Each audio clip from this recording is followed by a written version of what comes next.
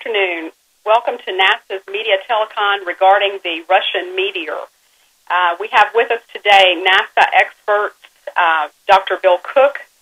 Dr. Cooke is the lead for the Meteoroid Environment Office at NASA's Marshall Space Flight Center in Huntsville, Alabama.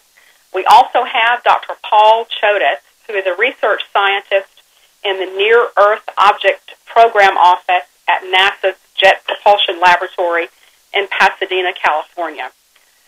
Bill and Paul have a few introductory comments. After their remarks, we will take questions from the media. So, Bill, I will turn it over to you for your introductory comments. Okay, my comments are going to be with regard to the Russian meteor over Chelyabinsk. I'll get it right in a minute. Russia, that occurred approximately 9:20 a.m. Russian time this morning. What we know at this time is as follows. A rock, and a small asteroid or large meteoroid, depending on how you want to define it, entered the atmosphere. This rock was about 15 meters in diameter and with a weight of about 7,000 metric tons. It was moving at 18 kilometers per second, and for those of you who deal with normal units, that's about 40,000 miles per hour. So it hit the atmosphere above Russia, moving at that speed. It penetrated at a shallow angle, less than 20 degrees. It lasted over 30 seconds in our atmosphere before breaking apart about 20 to 25 kilometers, which is 12 to 15 miles above Earth's surface. When it broke apart, this produced a violent explosion, and there may have been several smaller events as well, in the vicinity of 300 kilotons of energy, which produced a shock wave that propagated down as well as through the atmosphere. And when it propagated down, this shock wave struck the city below, causing large numbers of windows to be broken, some walls to collapse, and minor damage throughout the city. So when you hear about injuries, those are undoubtedly due to the effects of the shock wave striking the city and causing walls to collapse and glass to fly, not due to fragments striking the ground. There are undoubtedly fragments on the ground, but as of this time, I know of no fragments that have been recovered that we can verify with certainty. A preliminary orbit for this object indicates it originated in the asteroid belt with a farthest distance from the Sun about 2.5 times Earth distance. And it does appear to be an asteroid in nature. We are asked the question, well, why wasn't it detected before? And based on this preliminary orbit, the reason it wasn't detected by telescopes on Earth was because it literally came out of the day side of our planet. It was in the daylight sky, and as you know, telescopes can't see things in the daytime. So this object came out of the daylight sky, and as a result was not detected by any Earth-based telescopes.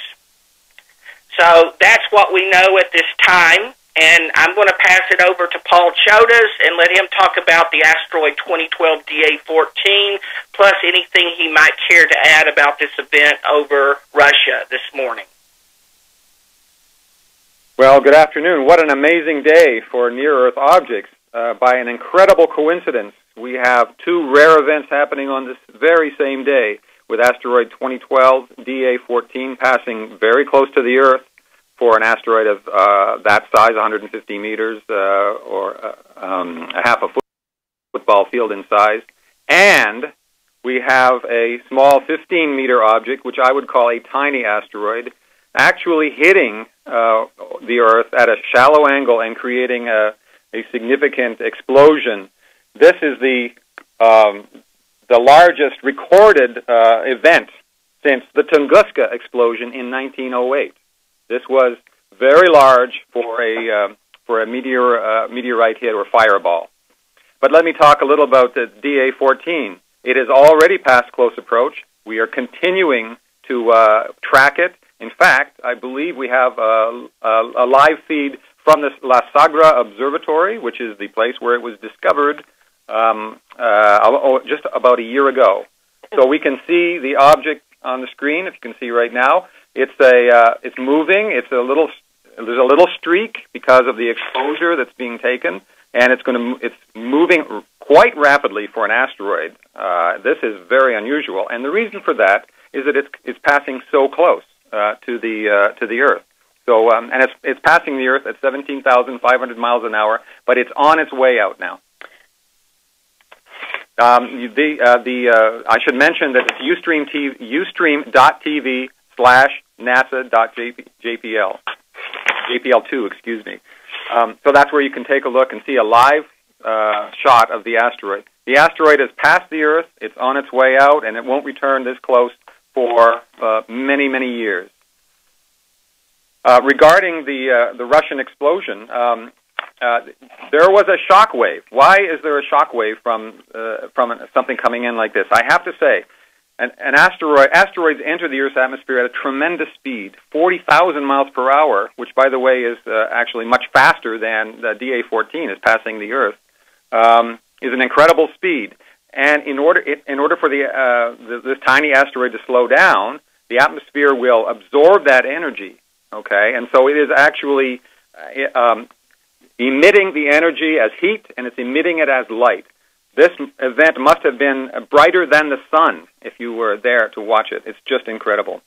Asteroids, tiny asteroids, the size of this one that hit over Russia this morning, hit the Earth on average about once every 100 years. So as you can see, the last recorded one that was of this size was the 1908 Tunguska explosion.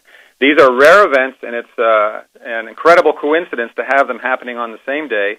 The Russian event, the fireball, is not related to the DA-14 asteroid in any way. And that's the end of my report. All right. Thank you, Bill and Paul. Angela?